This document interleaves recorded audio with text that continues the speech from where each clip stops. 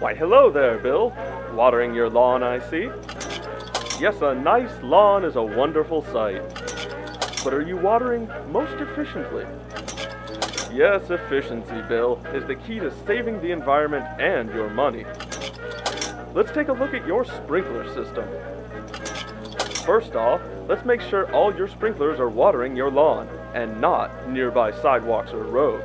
There's no sense in watering what doesn't grow, after all. Simply point your sprinklers a little farther one direction.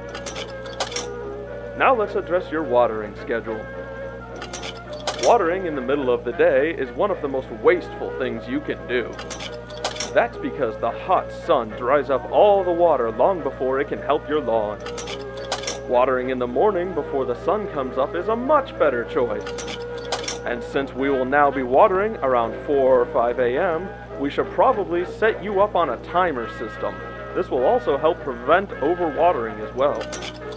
Nice work, Bill. More water will certainly reach your lawn now, and you will never have to worry about remembering to shut off your hose.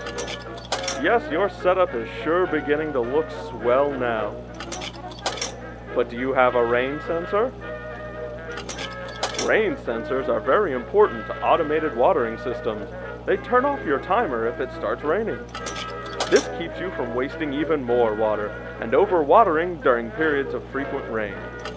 And since rain sensors are easy to hook up to your sprinkler system, there are no excuses for not having one. Excellent work, Bill. Your lawn will surely be the envy of the block.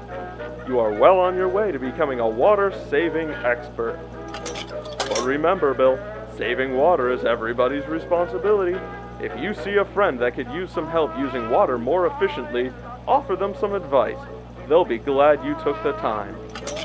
And so will the planet.